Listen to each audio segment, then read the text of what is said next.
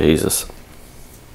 I just got back from Burning Man last night, a 10-day event for me because I went early and I was on the cleanup crew for my group. We were about 40 people. We had 2 geodesic domes and 8 yurts. I'm up here on the crow's nest on the GreenHome dome number 2, where we've sort of got a view of the Burning Man off in the distance.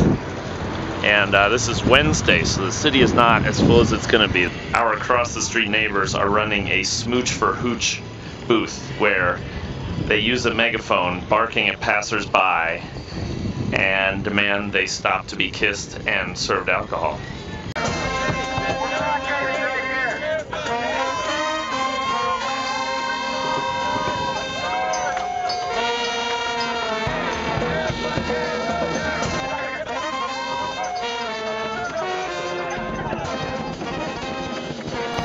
It's an art party, it's a bacchanal, it's an electric light parade, it's lots of naked bodies, it's wonderful conversations in a very strange and difficult environment.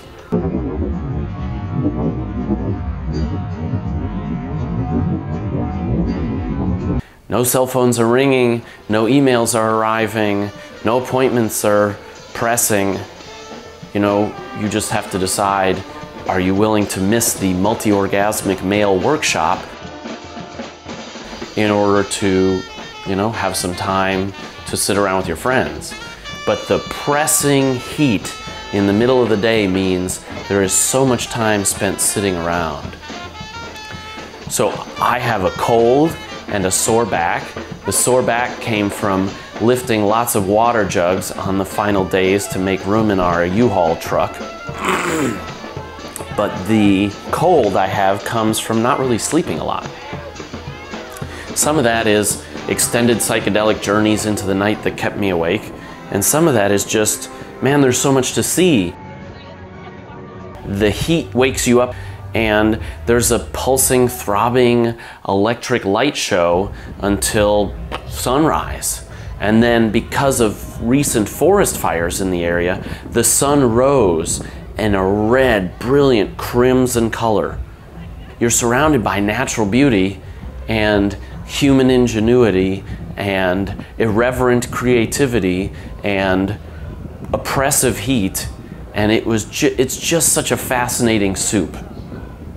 One of the greatest things about going to Burning Man this year is that I was in a camp of about 40 people, maybe 10 or 12. It was their first time going to Burning Man. And you could just see their eyes widen for like a week as they watched the sort of human pageantry of wild weirdness stagger in front of them. And then they looked and realized they were a part of the pageant. And to see people drawn into that human creation of something weird for no good reason is powerful and fun. For me, going to Burning Man is a chance to have a little fun, shake my dusty legs, widen my mind with an experimental group of human researchers saying, what does it mean to live a good life? What does it mean to connect with other people? What does it mean to create a temporary refugee camp in the desert where everyone is a volunteer and the whole thing comes and goes in 2 months? It's pretty fun to be a part of an experiment that big.